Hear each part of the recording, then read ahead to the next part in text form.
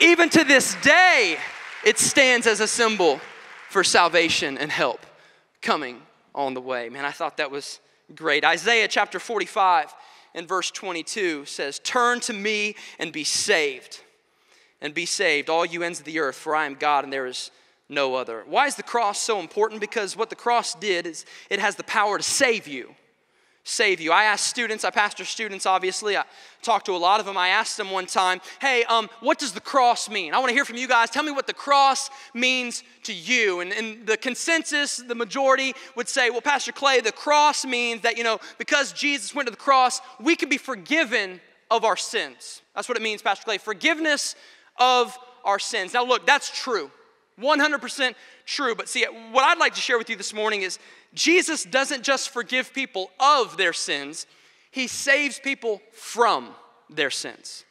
There's a difference. You see that word forgive, great word, we just don't really use it that often anymore, talking amongst each other in this day and age. Like even when you do someone wrong, and you go back to them and you're like, hey man, look, I'm sorry, I apologize for what I did. Very rarely does that person ever look back to you and say, oh, I forgive you.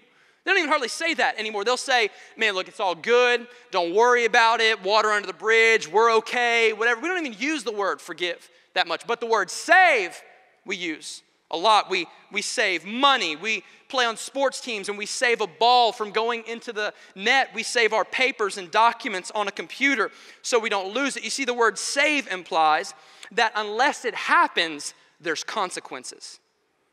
Unless something is saved, there's consequences. So if you don't save money, the consequence is you ain't got it. Like, you have none.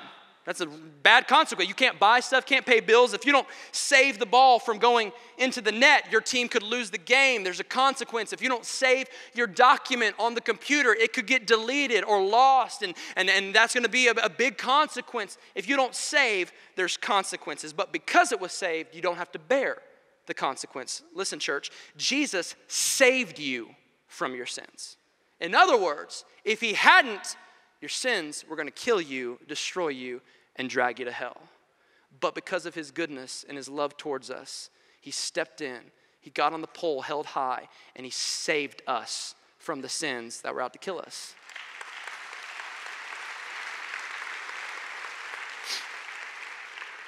Students would often ask, well, that's great, Pastor Clay. I'm glad Jesus did that for us, but he's God. And being God, couldn't he just have got up off the cross and thrown a beat down on everyone that was trying to mess with him? I wouldn't have done, Pastor Clay, I'd have jumped off there and, why didn't he just get off the cross and fight? No. In order to save us, he could not save himself. The Bible says in Matthew 27, in the same way that the chief priests and the teachers of the law and the elders mocked him, he saved others, they said, but he can't save himself. In other words, Jesus, you healed that one guy, Jesus, and oh yeah, you restored those other people, Jesus, and you even brought that dude Lazarus, is that his name, Lazarus? You even brought him back from the dead, Jesus. You did all this cool stuff, but you can't even save yourself. What in the world? If you really are the king, Jesus, why don't you just get up off the cross? They were mocking. But you see, what's happening in their mocking is it's very, very ironic because no. On the contrary, Jesus saves others. In fact, he's saving the entire world in this moment by choosing not to save himself. You see, they were speaking to his physical restraints, the nails in his hands and his feet. In other words, they're saying, Jesus, why don't you just pull those nails out? You're a big, strong guy, right? You can do all this stuff, and you and your disciples, why don't you just take the nails out of your feet and hands and just jump off the cross? But church, it wasn't the physical restraints that held him to the cross that day. It was his overwhelming love for you and I that held him to the cross. Had nothing to do with nails in his hands. He loves you so much that he chose not to get off the cross.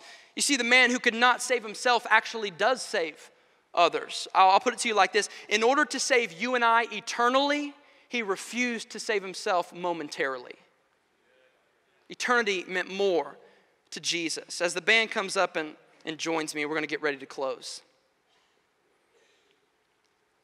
In 1997, there was a blockbuster hit movie that came out in the summer of 1997. It was a movie of an actual historical event that happened in the early 1900s. We all know it as Titanic.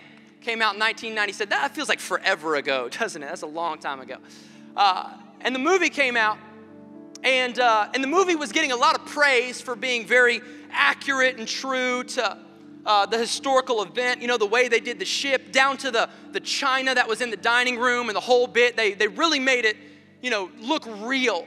And they got a lot of praise for that. But there's a scene at the end of the movie where they kind of strayed from the actual event. And it's when the ship is going down and it's sinking there in the cold Atlantic ice water. And in the movie, it is portrayed that all the gentlemen, all the guys in their tuxedos who are supposed to be real gentlemanly and the whole bit. But in the moment, they're pushing kids and women out of the way, and they're just trying to be the first ones to jump in the boat, save themselves. I want to save me. I'm caring about me, me. And they're pushing through. But in reality, historically, that's not what happened at all.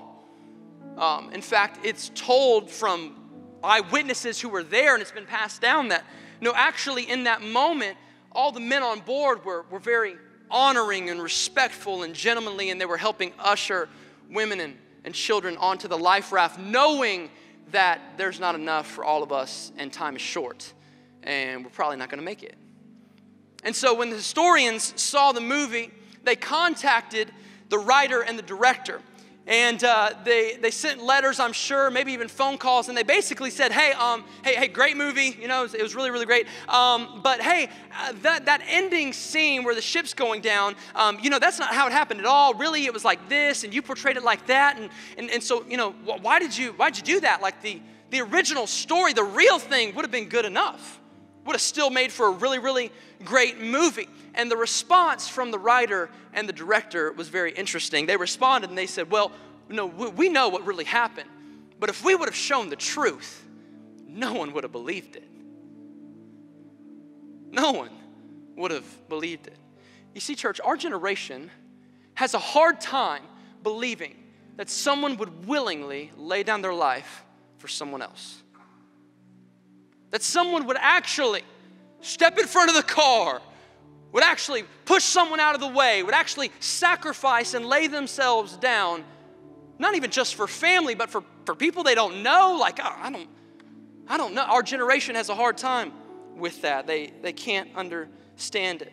Because what are we about? Well, unfortunately, we've grown to be about ourselves and beating others and competition, not showing weakness and pushing and shoving our way to the front. And we're so narcissistic at times. We care about ourselves. We don't care about anybody else. So when I stand up here as a preacher and I say that 2,000 years ago, a man named Jesus, born in the Middle East, had you on his mind when he got on the cross and died a crucifixion death, a lot of people that hear that find it hard to believe.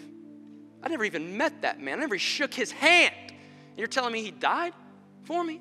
But yet nothing that I've ever said has been any truer. It's the truest thing that there is, that Jesus loved you enough to die for you. Hebrews 12 and verse 2, looking unto Jesus, the author and finisher of our faith, for who the joy set before him endured the cross. What was the joy? You were the joy. You were the joy that was on his mind as he was giving up his life on the cross. He stayed on the cross. He didn't take the nails out of his hands and his feet because you were the joy. And the beautiful thing in this picture is that you were his joy and he is your hope. And together, you're meant to have this eternal relationship in heaven. But you got to look at him. Not just look, but you got to look with faith upon the person of Jesus Christ. He stayed up there because you were his joy. And I'm here to tell you the truth this morning, church. I don't care what the world tries to sell you. He's your only hope. The only hope is found in Jesus Christ. What are you looking at? Do you have financial issues right now? What are you looking at? You got marriage problems on the verge of divorce. Maybe you even got out of the car fighting on your way in here this morning. What are you as a couple looking at and putting your hope in? Do you have emotional damage and depression? What are you looking at? Do you have a messed up thought life? What are you looking at? Have you been bitten by fear and worry and anxiety? What are you looking at? Have you been bitten by anger and pride? What are you looking at? What are you looking at? Because he's the only one who could save you. Look, church, freedom from sin is not about what you're turning away from. It's about who you're turning to. Christianity is not about what you've said no to. It's about what and who you've said yes to. That's what this faith is all about. And someone once told me this, and it changed my life, and we'll end with this, and I'm going to pray for you. Literally, I heard this statement, and it changed the way I viewed everything. They said, Clay, what you lift up is what you look at, and what you look at is what you will look like. What are you lifting up in your family? What is that go-to thing that you go to? Is it the pills that you go to immediately? Is it the addiction that you go to? Is that what you're lifting up? Because if you keep lifting it up, you'll keep looking at it, and you're just going to look like it. What does that look like? It looks like a mess. Looks like a mess of destruction is what it looks like. Can I suggest this morning that we lift high each and every day, each and every moment and hour and minute and second, the person of Jesus? Because as often as we look at him, we'll begin to look more like him. That's the gospel, you guys. That's the gospel of our Lord.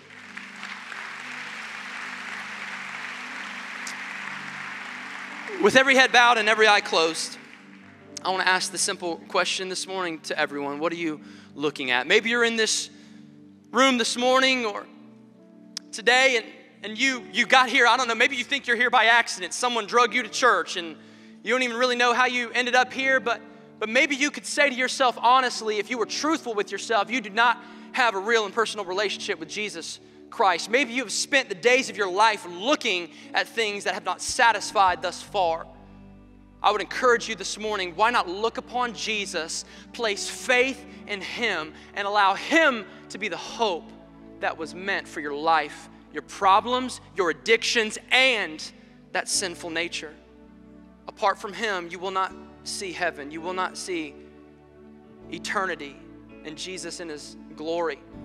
But man, when you surrender your life to him, man, not only do you have so much to look forward to in the next life, but even in the here and now, his goodness and his favor and his faithfulness, man, that floods your life. I don't know what kind of life you're living right now, but if it ain't with Jesus, it's not 1/10 of the life, 100th of the life that you could be living with him. Man, Jesus is so good. If you've never placed faith in Jesus, and this morning you know you need to look in his direction and get serious about a relationship with him. Maybe this is the first time, or maybe, man, you've just been kind of far away and you're just coming back home, and you need to have that assurance of a relationship with Jesus. I'm not going to embarrass you, but I would ask on the count of 3 that you lift your hands so that I could pray with you. 1, 2, 3. Put your hand in the air. Thank you so much. Just keep it up just for a few seconds. Thank you for your boldness. Man, hands all the way in the balcony, on the floor, everywhere. Thank you so much. I don't know, 30, 40 hands. Thank you so much. Man, thank you. I see all those over there. Thank you.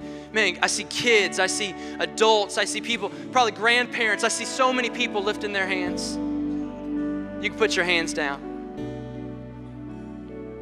I want us to pray this prayer together. If there's one thing I know about our church that I love about our church is that it's like family here.